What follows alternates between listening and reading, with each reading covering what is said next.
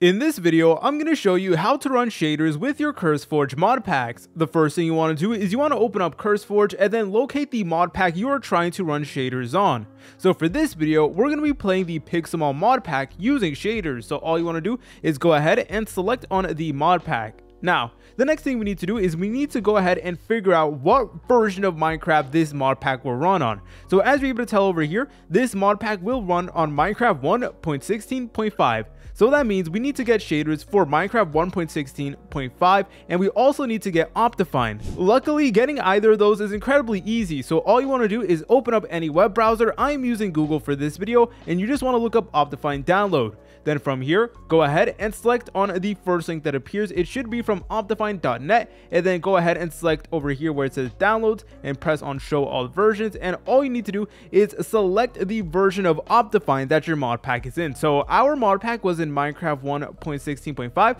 so we got to go ahead and locate it, and yep, here it is. So all you want to do is just press on download, and then you just want to go ahead and wait around 5 seconds. Press on the skip button towards the top, and then bam, we have it right over here. Just press on download once more, and as you're able to tell, it is now on our desktop. Okay, now for clarity purposes, I'm going to be dragging out my Optifine installation to my desktop, and I highly suggest you do the same thing because it will just make things a whole lot easier. And once again, you can also find it in your downloads history, or you can open up your Files app and find it from there.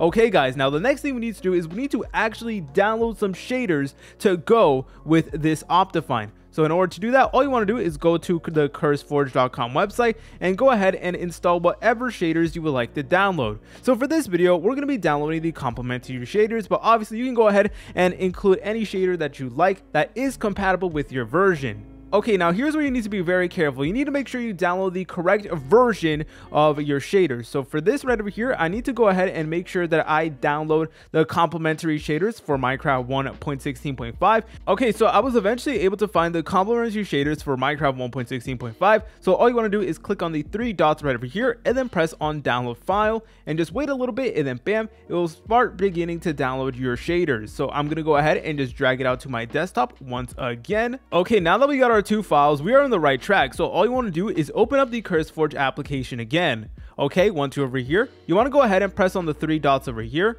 and then all you want to do is select on the option that says open folder.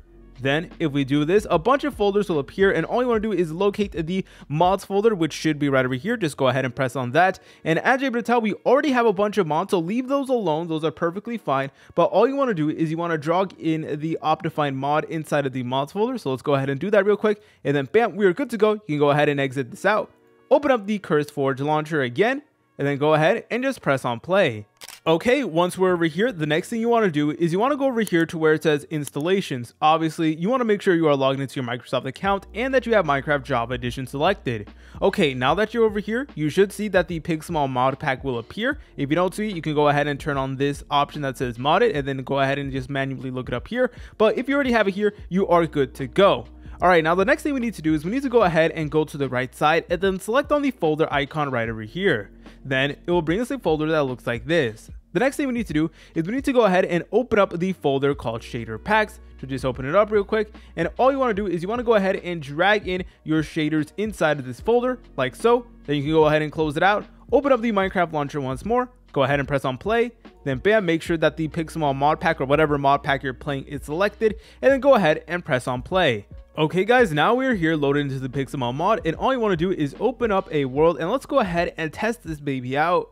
Alright guys, so now I am loaded into a world with this mod pack. Now the next thing you want to do is you want to go ahead and open up your settings, go ahead and select on options, press on video settings, press on shaders, and yep, you will notice that our complementary shaders that we did install earlier in the video is there. So all you want to do is go ahead and select on it. Alright guys, and now it will show that your shader is selected, so go ahead and just press on done again, and then back to game. And as you're able to tell, we do have Pixelmon with shaders. This is like the coolest thing ever. It is honestly such a total vibe, and at any point in time you can go ahead and just remove your shaders. If you guys found this video helpful, make sure to leave a like and subscribe, as we are trying to reach 300,000 subscribers. See you later, French fries.